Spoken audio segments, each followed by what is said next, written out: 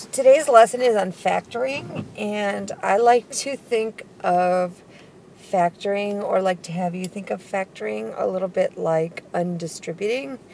So I'm going to kind of go through some of these examples and have you think of it that way. So you might remember when you distribute that you multiply the factor on the outside by each term on the inside of the parentheses or inside the quantity. So remember that we do 2 times x plus 2 times 3. And that gets us 2x plus 6. So here we have 2x plus 6. So to factor, you want to get it back to what it looked like before you distributed. So we look at 2x and 6 and we say, what factor do 2x and 6 have in common? Or in other words, what can I divide both 2x and 6 by? So I can see that 2x is divisible by 2 and 6 is divisible by 2. So their common factor is 2. And so what goes inside the quantity is the quotient, or what I get when I divide each term by 2. So 2x divided by 2 just leaves me with x, and 6 divided by 2 leaves me with 3. So 2x plus 6, when I factor it, gets me back to 2 times the quantity, x plus 3. I'm going to scroll back a page and see that that's exactly what we had started with. There it is. That's exactly what we had started with.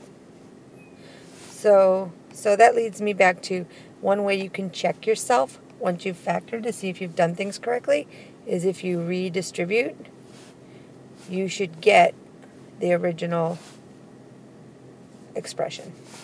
Let's try another one. So I need to find a factor that 9x and 12x have in common. And actually I'm looking for the greatest common factor. So 9 and 12, the greatest factor I can find that 9 and 12 are both divisible by is 3. But I also see that they both have an x in common. So the greatest common factor of 9x and 12x is 3x. So I ask myself now to find what goes inside the parentheses is 9x divided by 3x. 9 divided by 3 is 3, and x divided by x is just 1, so 3 times 1 is just 3.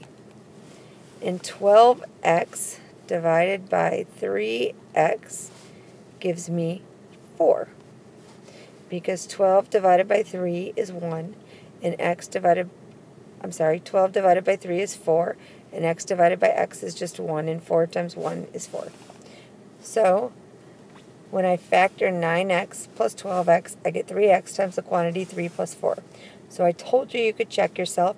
If you just redistribute, you should end up back where you started, and that's how you know you did things correctly. Let's try another one. 12 and 18y have what factor in common? Well, they're both divisible by 2.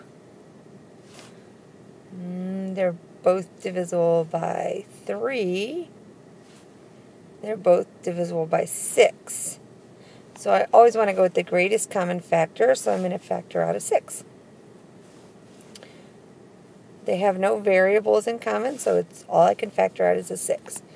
So I'm going to do 6 times the quantity. Well, 12 divided by 6 gives me 2, so that's the first term in my quantity.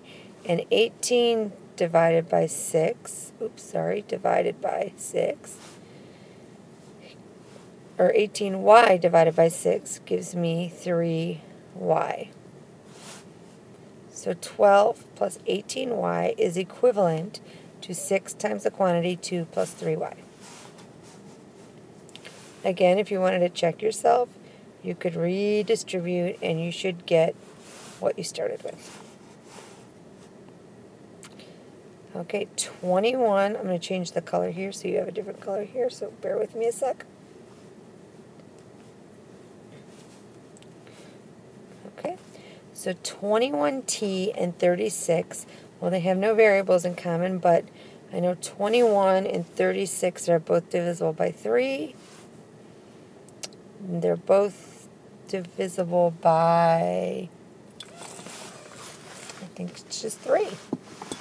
I'm dropping my pen here.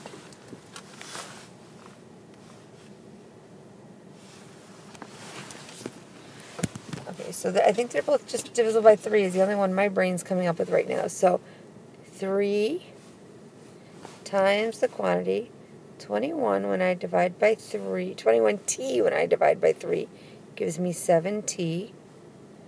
I have a subtraction in this expression, so I need a subtraction here. And 36 when I divide by 3 gives me 12.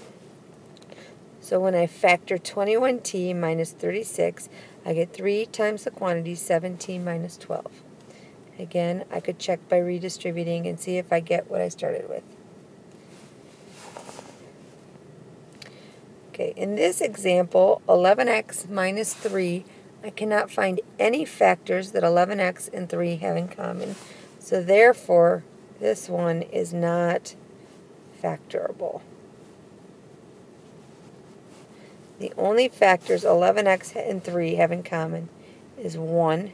And since 1 won't do us any good, we just end up with 11x and 3 again, this guy is considered not factorable. So to review, I need to find the greatest common factor of the terms in the expression, divide each term by the common factor, and then I rewrite the expression. So the common factor, oops, I left out a word here. Let's see. The common factor, it's not going to let me write.